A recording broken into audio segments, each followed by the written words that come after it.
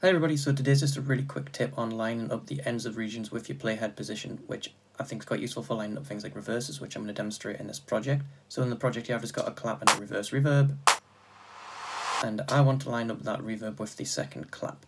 I'm just going to move it out here so I've got a little bit of room. I'm going to then put the playhead in the right place on that second clap there. I'm going to select the region I want to move.